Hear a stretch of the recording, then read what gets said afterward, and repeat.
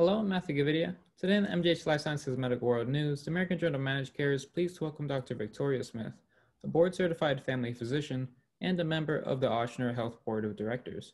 Can you just introduce yourself and tell us a little bit about your work? Well, my name is Victoria Smith, and as you mentioned, I'm a family physician at Ochsner Health in the New Orleans area, and very happy to be able to talk to you today.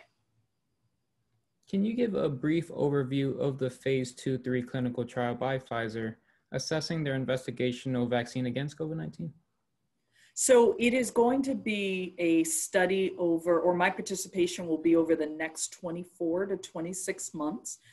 It started with my first initial visit. First of all, I was screened for being in good health to be able to be part of the trial. There was a review of my health conditions, any medications that I was taking, and then it is a randomized double-blind controlled trial. So I was then, put in either the placebo or the vaccine arm. So the first visit, I received an injection. Then 3 weeks later, I went back to receive another injection. And then I'll be followed 1 month after the injection, 6 months, 12 months, and then 24 months. After each injection, that evening for 7 days, I was asked to monitor any symptoms that I might have using an app, which was pretty easy. I got a nice thermometer as well. And then every week over the next 2 years, I'm just asked to report on any symptoms of COVID-19 that I might have. Why did you decide to participate in the trial, and what was the vaccine candidate's administration? The injection, I didn't know what I was being injected, whether it was a placebo or actually the investigational vaccine, but it was the same process as receiving any other vaccine, receiving a flu vaccine or a tetanus. So, nothing scary or, really out of the ordinary. I wanted to participate in the trial for a lot of reasons. One, as a family physician, I've definitely had, treated patients who thought they had COVID. I did have at least 3 of my patients who did succumb to this illness and died of COVID in the hospital. So I really, in studying more, learning more, recognized that because this was a novel virus, that there was not going to be any treatment soon. And so the real answer was going to be a vaccine in terms of preventing and protecting people against developing the illness. So, as a physician, I very much wanted to be a part of history. And of trying to improve the situation for myself and my patients and society. Also, as an African-American female, I was very aware that this had a disproportionate impact on Black and Brown peoples.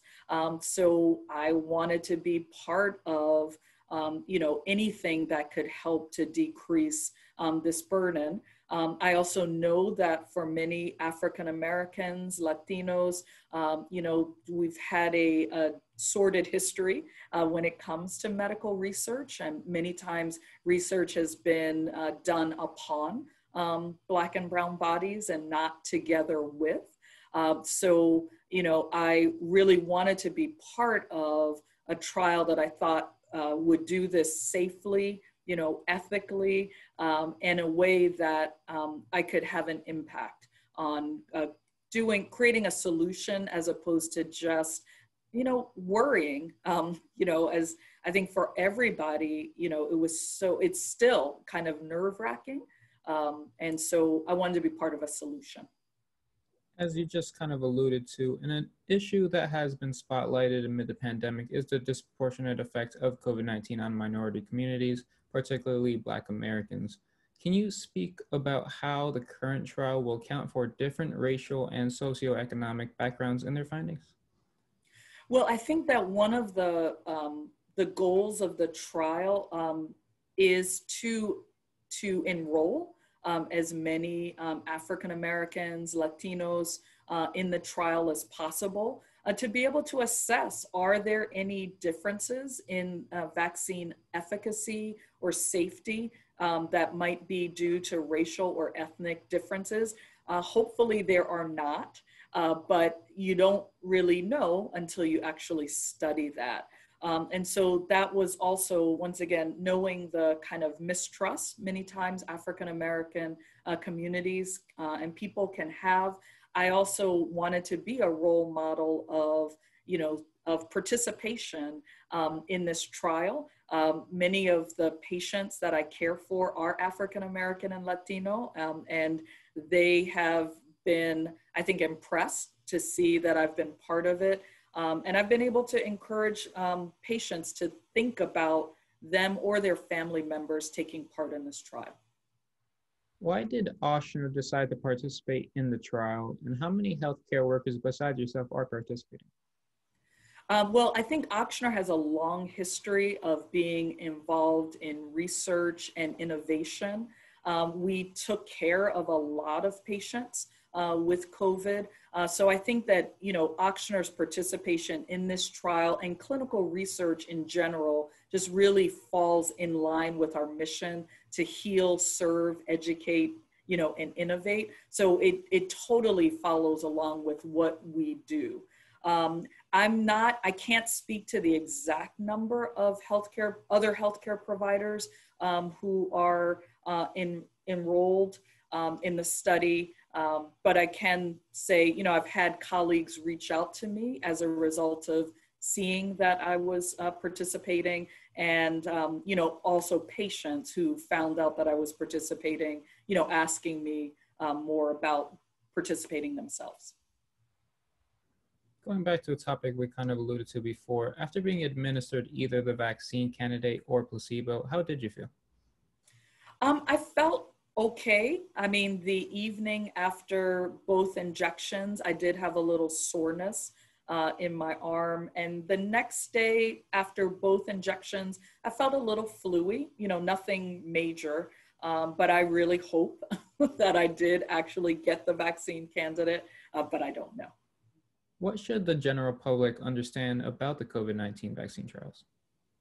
Well, I think that they should understand that there are many vaccine trials going on because I think that there is, COVID-19 affecting the world in a way that I think a virus has not affected the world since 1918, the flu pandemic at that point.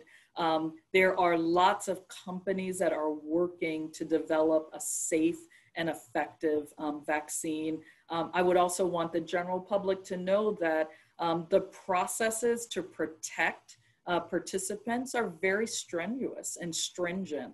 And so, there's constant monitoring, first of all, from the beginning to make sure that this is going to be a safe trial for patients. There's an extremely long informed consent process that is 19 pages, which is great. So there, no one's being enrolled in this without really understanding the pros and cons of their participation, being able to drop out of the trial, at any point.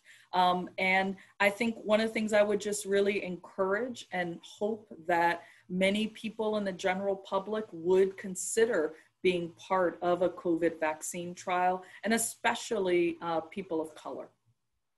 And lastly, do you have any other concluding thoughts? I think that this is really historic, important research. Really hope that all of your listeners will consider being part of these trials. And it is, when I reflect on the fact that I get a flu vaccine every year, I know that there were people who at some point in history were part of trials to test to make sure that that flu vaccine was safe and effective. And now every year, we all take a flu vaccine without thinking about it. So I would just, really encourage people to think about being part of making history and protecting not only people now, but, into the future. To learn more, visit our website at ajmc.com. I'm Matthew Gavidia. Thanks for joining us.